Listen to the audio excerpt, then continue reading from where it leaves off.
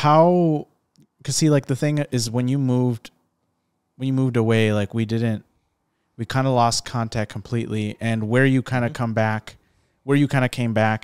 into my life specifically, and kind of around the same time you and Josh were planning to move in together, was like, I was going through a pretty rough time too. Right. And you and I, that's where I got to know more about you. And I was pretty surprised, to be honest. Okay. Like I was caught off guard by you having like a more like a, what's the right word? Like a composed.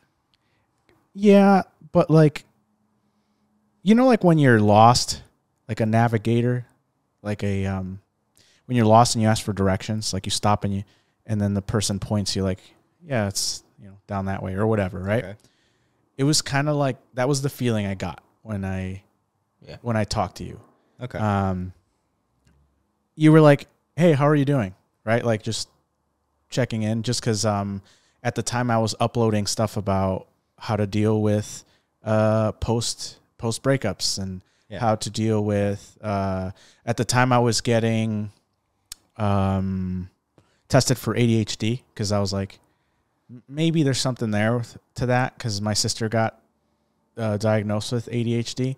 So I'm like, I've never been very good at school. So maybe I'll go and get that tested. And so I was doing videos about that. That was before this was all together.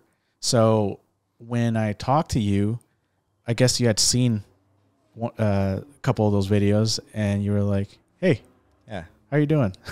It was just like something like that. I'm like, yeah, not that great, and we had like a long chat, but I was surprised because I had never seen that side of you when we were talking, like when we were growing up, and we were kids, right?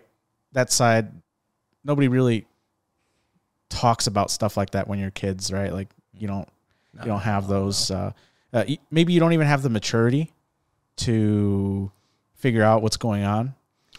Yeah, it's mostly just like jokes and stuff. And do you know what I learned in my life? Something about that. The whole topic of maturity and like, finding yourself, somewhere in your life is a lot of it really does depend on the type of people that you talk to, you meet. Yeah.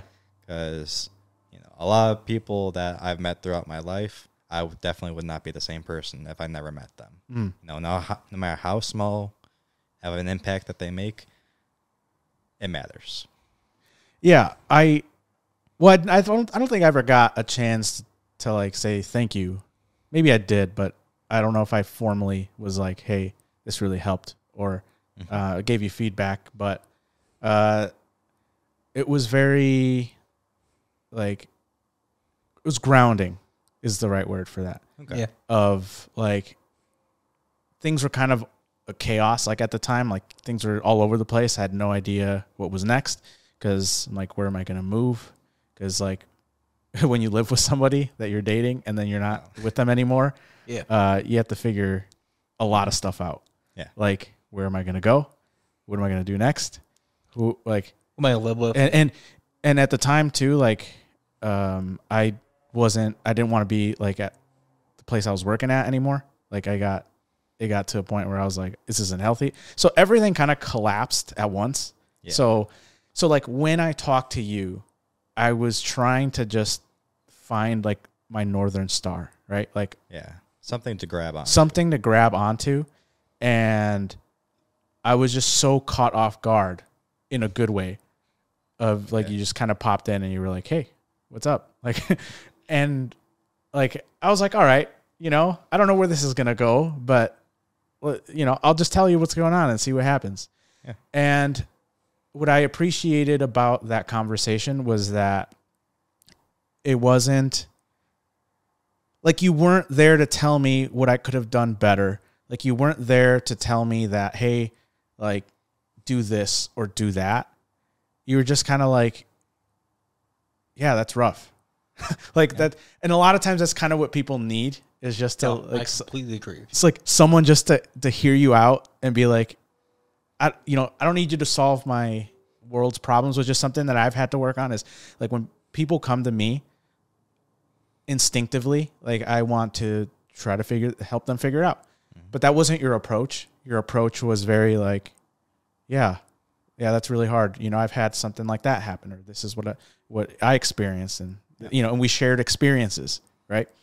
So that was really sobering to have hey, like I'm here. I don't know how I can help you, but I'm here, right? Yeah.